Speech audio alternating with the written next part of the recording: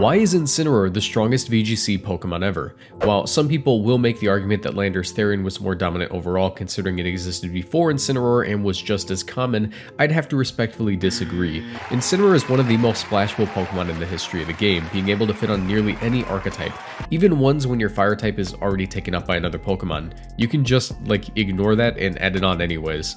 Incineroar has had access to the best trio of tools a support Pokemon can have, being Intimidate, Fake Out, and a pivoting move.